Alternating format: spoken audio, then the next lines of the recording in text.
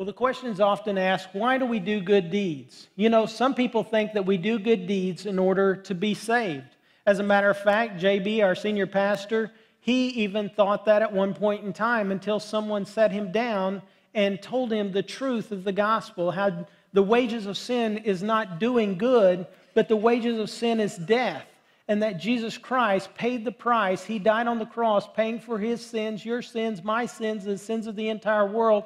He arose from the grave, conquering death, and that whosoever believes in him can have everlasting life.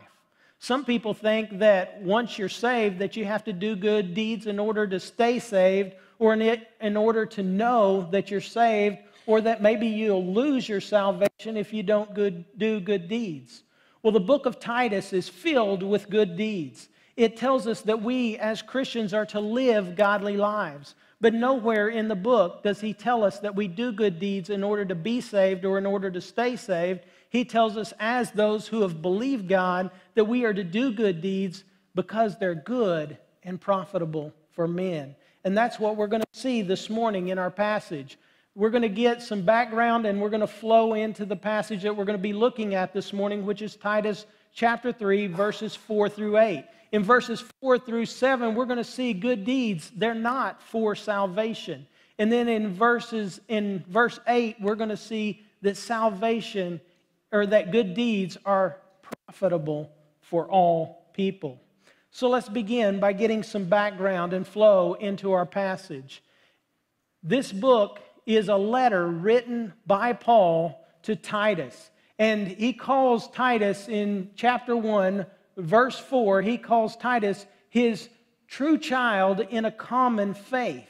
So he is a child in a common faith. Many people believe that Paul led Titus to faith in Jesus Christ, that he gave him the good news message of Jesus Christ, and Titus believed in Christ at that point in time. But he didn't do like many people do. He didn't just leave him there. He continued to disciple him. He continued to train him in the truth and in the knowledge of Jesus Christ and his word. But he didn't just do that. He lived life with him. He taught him how to do ministry. And that's what we are left here to do. We are to be disciples of Jesus Christ, which means we are to lead other people to faith in Jesus Christ, giving them the good news message. And then we are to continue to disciple, to train them so that they are ready to do ministry themselves. Well, Paul got Titus to the point in time that he was mature enough that he thought he could leave him on the island of Crete to do ministry himself. And that's what this letter is. It's a letter to Titus from Paul, and he's telling him what he is to do while he's there. And so he's telling them, he's giving them instructions on selecting elders, dealing with false teaching, having purity in doctrine. How are we to live as Christians in the body of Christ with other believers? How are we to live outside the church? And that's what he's talking about in the section that we're going to be dealing with this morning, is how are we as believers to deal with those outside of the church? Because the truth is, many times we live differently inside the church than we do out there in the world, do we not? We come into this place, into the four walls of this church, and we say, hey, now, you don't cuss in here, you don't cheat in here, we don't lie in here, we don't steal in here, because where are we? We're in church. But we're not supposed to act any differently out there than we do in here. We should live like we live in here, out there in the world. And that's what we're going to see that Paul tells Titus to remind the church, the believers, of how they are to live in the passage that we're going to see this morning. We know that God desires for all men to be saved and to come to the knowledge of truth. He tells Timothy that in 1 Timothy chapter 2, verse 4. And then also, we've seen it in the book of Jonah that God loves all people. He's left us here for a purpose. It's not just get to heaven and everything is good. We are to get to heaven by faith alone in Christ alone, but He's left us here to do good deeds so that we can share the message, the good news message of the gospel with those who are lost and fallen in this world. Then in chapter 2, towards the end, he gets to another great theme that is found throughout the Bible, and that is grace. Whenever we understand the grace of God, it should promote us. It should invoke us to do good deeds for other people. In Titus chapter 2, verse 11, we see that salvation is based on the grace of God. It's all the grace of God. We don't deserve to have an eternal relationship with the Almighty Father based on our deeds, on our works, on our lifestyle. But it's the grace of God that we are saved and saved forever. It's the grace of God that we live the Christian life. It's not a set of rules. We have our freedom in Christ. Jesus Christ is the end of the law for righteousness to everyone who believes. Living the Christian life is not a bunch of rules and regulations. We have our freedom. It's the grace of Christ that we live out the Christian life. It's the grace of God, based on the grace of God, that Christ one day will return for us. He'll come in the clouds and He'll take us all the way to be with Him. And I can't wait for that day, because we're going to see in this passage that we have a great inheritance that's waiting for us, for those of us who have put our faith in Jesus Christ. And it's the grace of God that He's coming back for us. And it's the grace of God that Jesus Christ died, His resurrection. He's redeeming us as a people for His own possession, who are to be zealous, excited to do good works.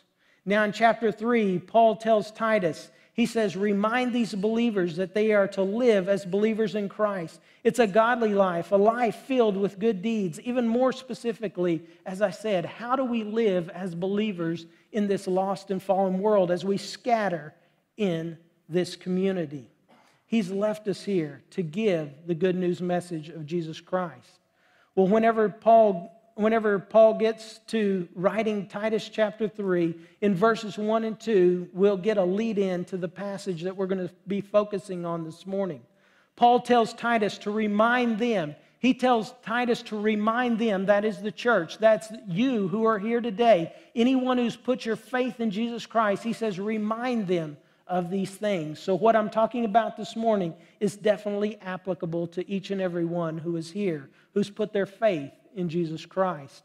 Look with me at Titus chapter 3, verse 1. He says, remind them to be subject to rulers, to authorities, to be obedient, to be ready for every good deed, to malign no one, to be peaceable, gentle, showing every consideration for all men. So basically, he tells them that we are to obey the world's rules. The world has rules, and we are to obey them. Whenever it says the speed limit is 65 miles per hour, we are to obey that. Whenever that big red sign says STOP on it, we are to stop.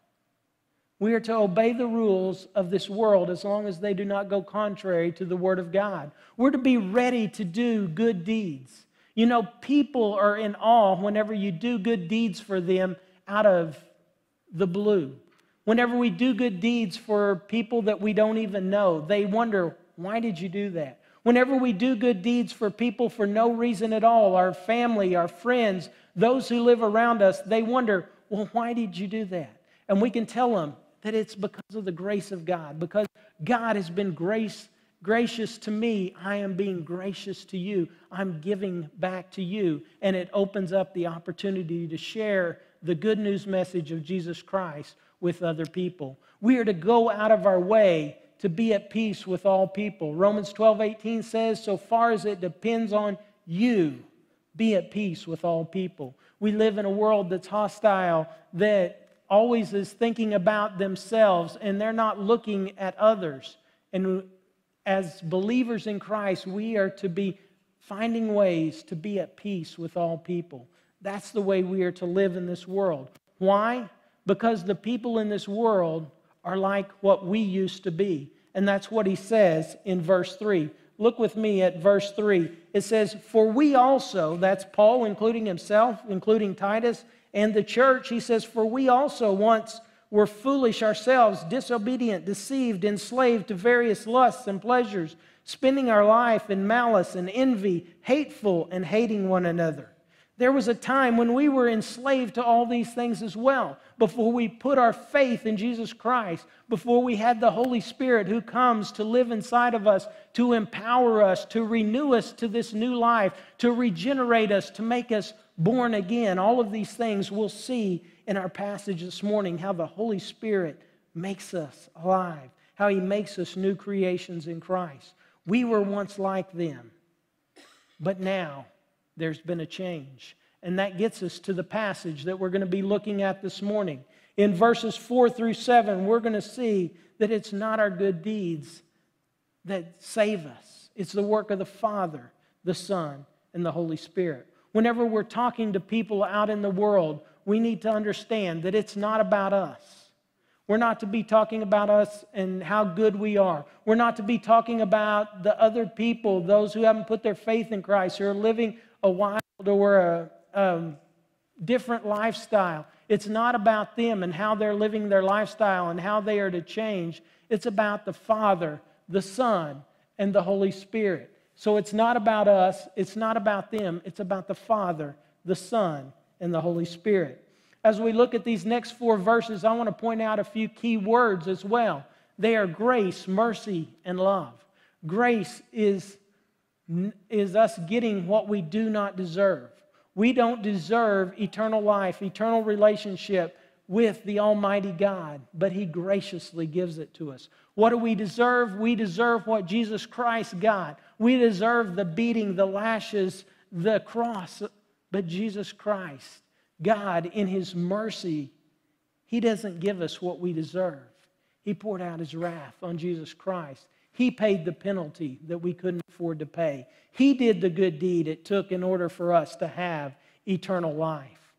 And love is the motivation behind God's grace and God's mercy. So listen for those words as we go through. But let's see what Paul says. In verses 4 through 7, he says, good deeds, they're not for salvation.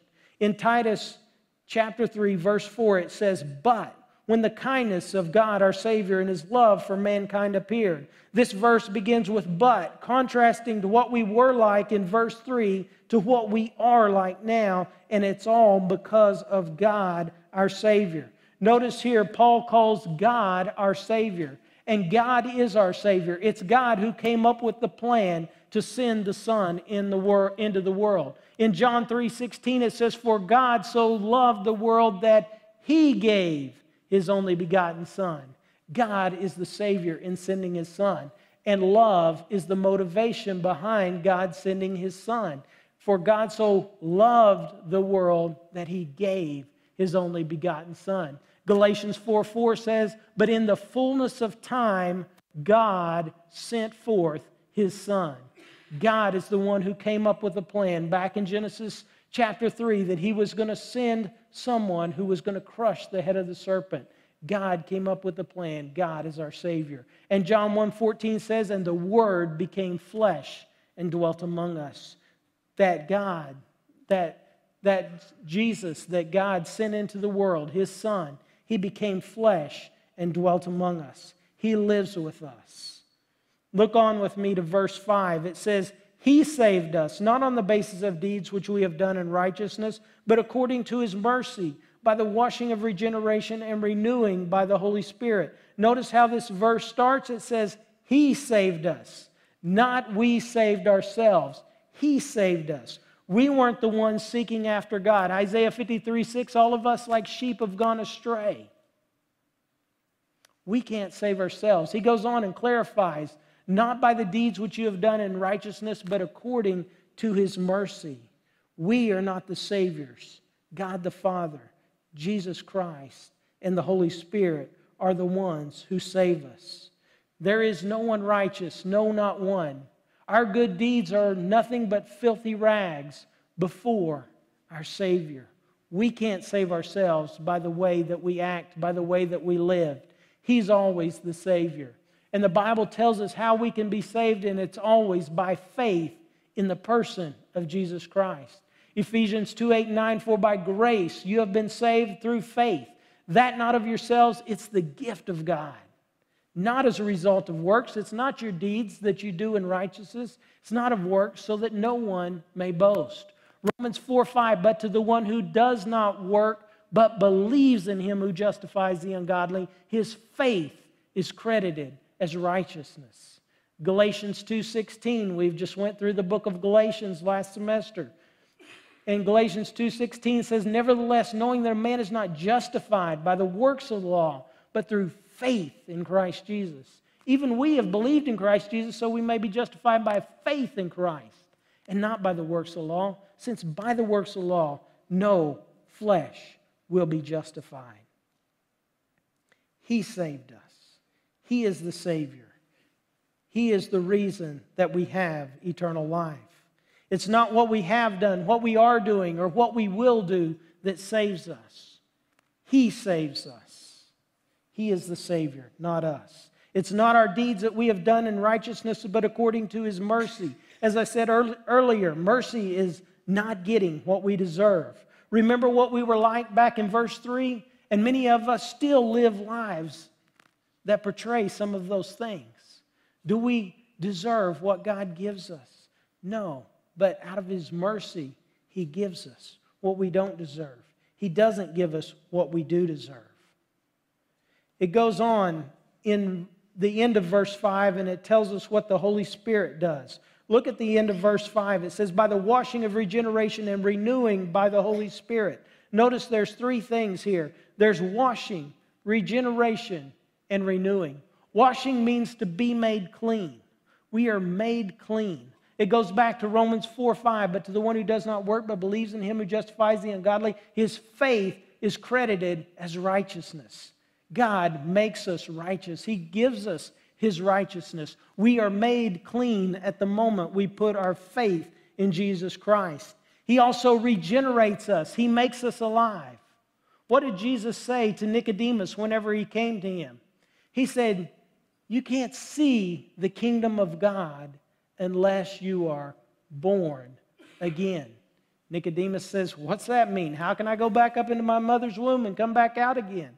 He says, you're the teacher and you don't understand these things? I'm not talking about physical birth. I'm talking about spiritual birth. We come into this world physically alive, but we come into this world spiritually dead. If we want to be with God the Father, the Son, and the Holy Spirit for all eternity, we have to be born again. We have to be made spiritually alive. And the Holy Spirit does that for us at the point in time that we believe in Jesus Christ. Ephesians 2, 4, and 5 talks about this. And again, you hear the words grace, love, and mercy in these two verses. In Ephesians 2, 4, and 5, it says, but God, being rich in His mercy because of His great love with which He loved us, even when we were dead in our trespasses and sins, He made us alive together with Christ. For by grace you have been saved. It's all of God's grace, love, and mercy. He brings us from death to life. He regenerates us. The Holy Spirit does that. And then finally, He renews us. He makes us new. 2 Corinthians 5:17, therefore, if anyone is in Christ, he is a new creation. We are made new creations in Christ. And that's why we are to live like who we are rather than who we used to be back like we saw in verse 3. Because we're new creations in Christ, we are to be living as the body of Christ. We are to be living godly lives. We are to be doing good deeds because we understand what all God has done for us. So we've seen the Father's role in saving us as He is the Savior in that He sent His Son. We have seen the Holy Spirit's role in washing, regeneration, and renewing. Now let's see the Son's role in verse 6. In verse 6 it says, whom He poured out upon us richly through Jesus Christ our Savior. Notice here He calls Jesus Christ our Savior. Just as God the Father is our Savior, so too is Jesus Christ. Because the truth is, without Christ's work on the cross, we would all be dead in our trespasses and sins. But what did Jesus Christ do? He came at the right point in time. In Philippians 2, it says He humbled Himself. He humbled Himself to become a man and to live with fallen people. He humbled Himself to the point of death, even the death on the cross. He bore in His body our sins on the cross. He paid the price we couldn't afford to pay. He did the good deed it took in order for us to have everlasting life. Look back up a few verses to Titus 2:14. He says, He gave Himself for us to redeem us from every lawless deed. He paid the price for us. Our sins are completely gone because Jesus Christ paid the price. But the good news is that he didn't stay in the grave. 3 days later, he arose from the grave, conquering death. And that's how he can give us life, because he's conquered death. And whoever believes in him gets everlasting life. So if you're sitting here today and you've thought that your goodness, your righteousness was the way that you got eternal life, and you look at your life and you say, man, how could I ever measure up? I do way more sins than I do good deeds. I have some good news for you. You're not the Savior. Jesus Christ is the Savior. He paid the price. He did the good deed it took in order for you to have eternal life. And if you simply just believe in him, he gives you as a gift everlasting life. An everlasting relationship that starts at the moment you believe in him. He is the Savior, not us. John 14:6, Jesus said, I am the way, the truth, and the life. No one comes to the Father but through me. He didn't say, I am a way, or I'm part of the way. He said, I am the way.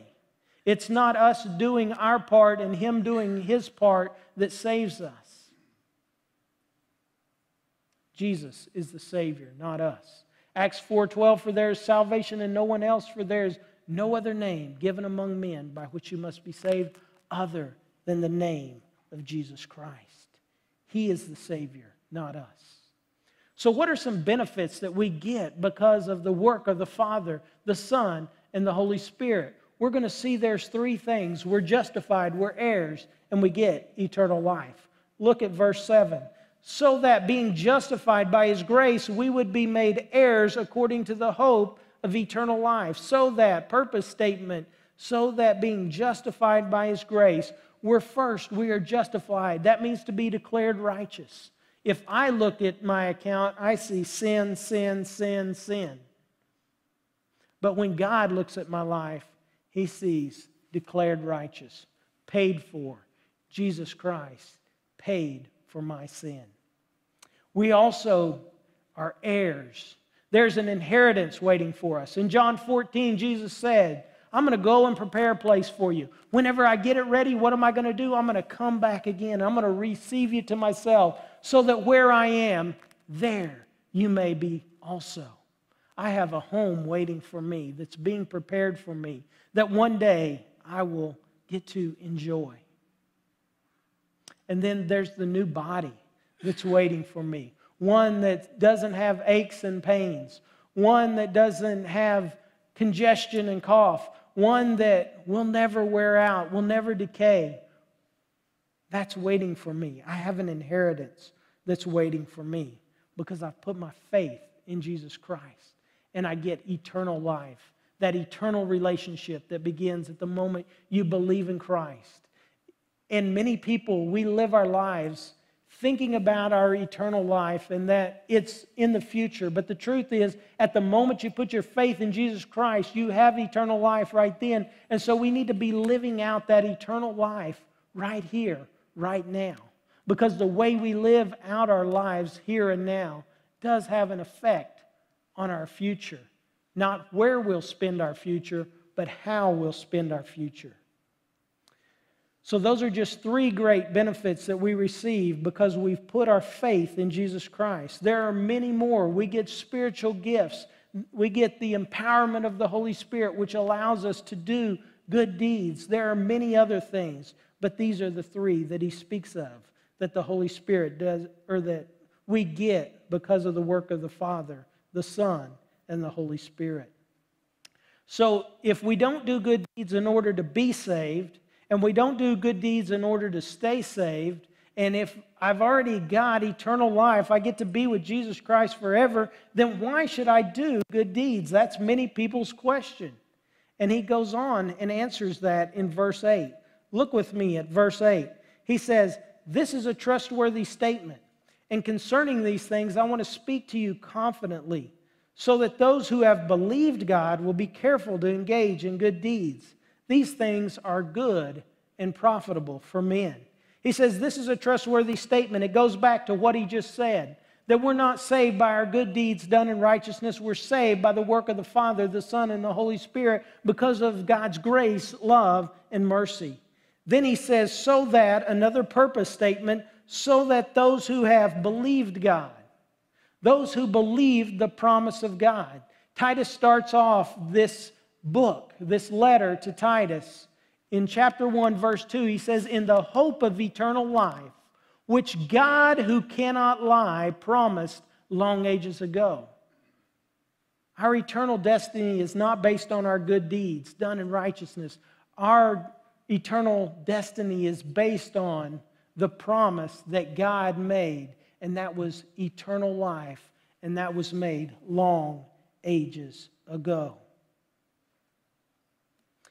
So that those who have believed God, those who are the church, those who have eternal life, will be careful to engage in good deeds. Why? He goes on to say, these things are good and profitable for men. Notice what he does not say. He doesn't say so that you can know you're saved or so that you can stay saved.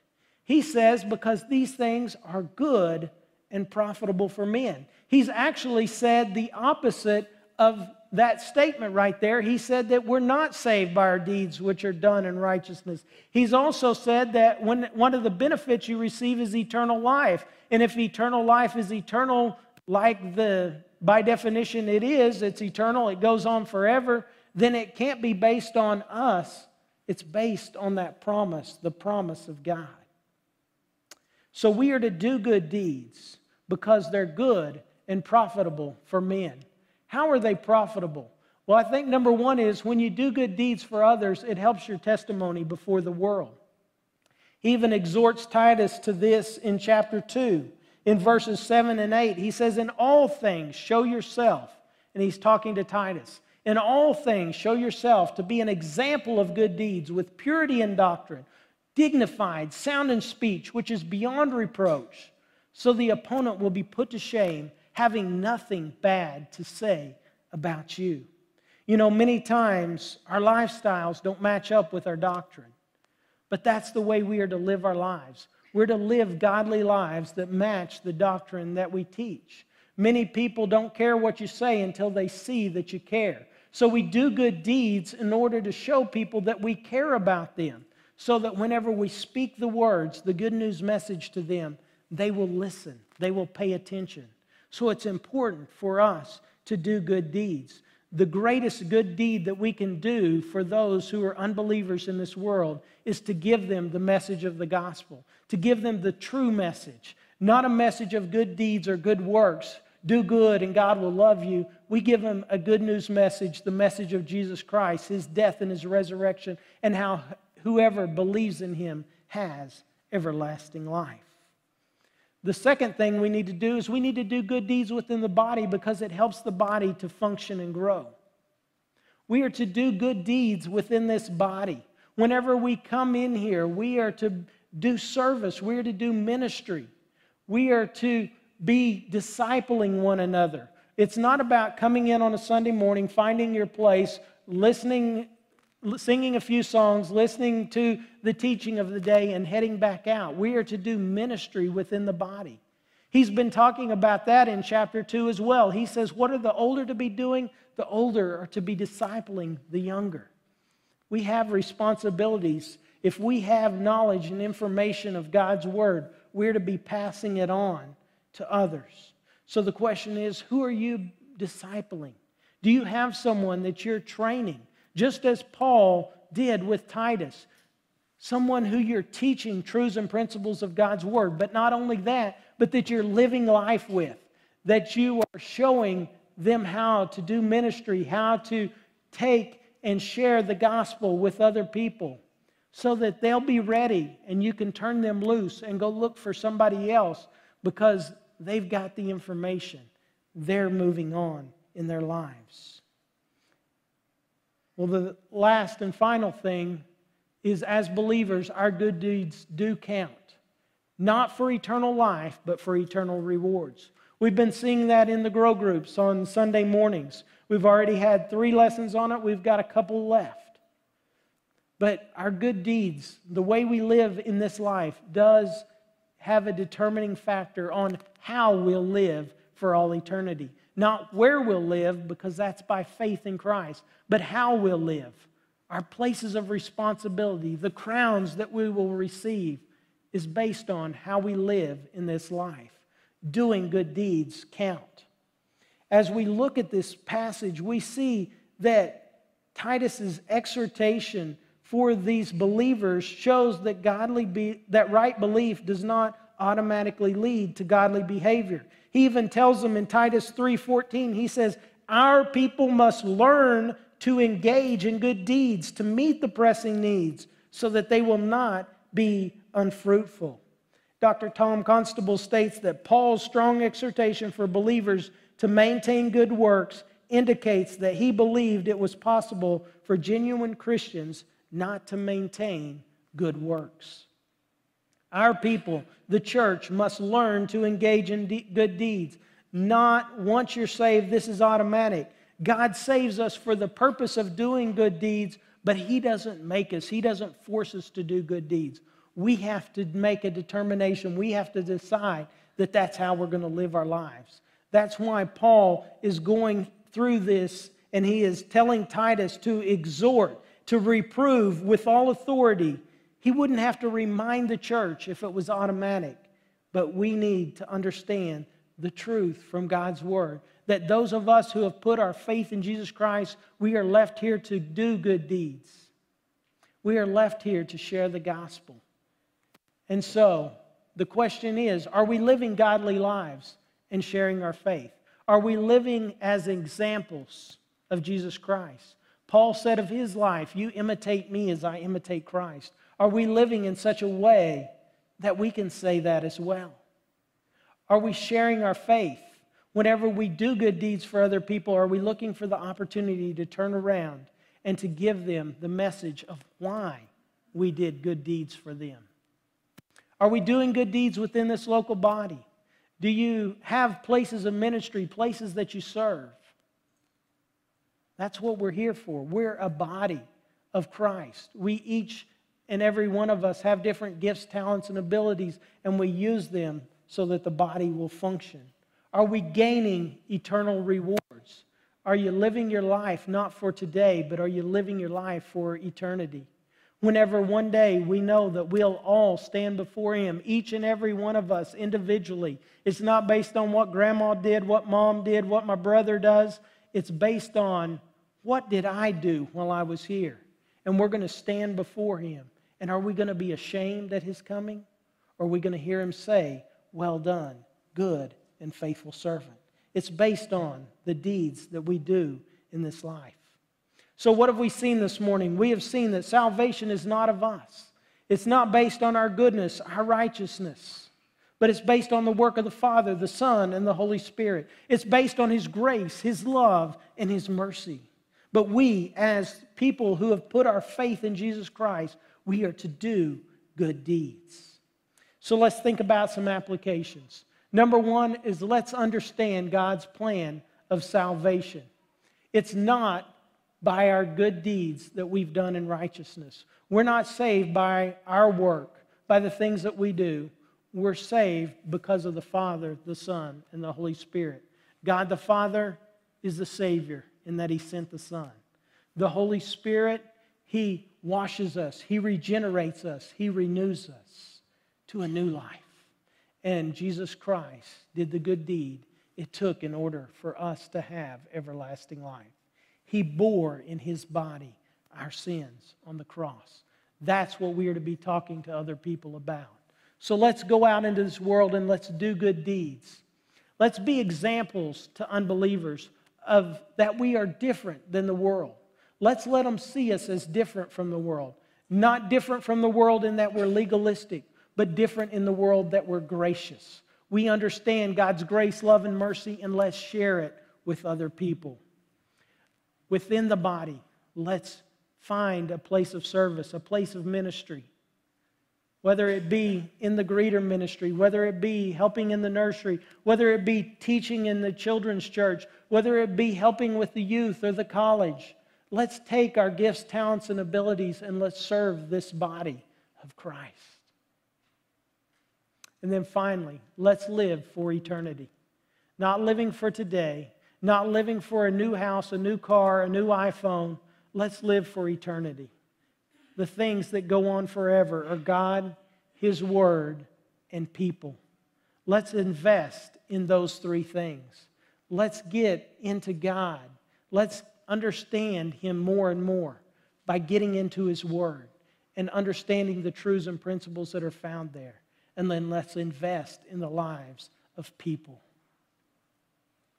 As believers, let's live godly lives, being ready for every good deed while we're left here in this lost and fallen world. Not to be saved, but because we are saved, because of God's grace, love, and mercy, and because of our understanding of that. Let's do good deeds in this world.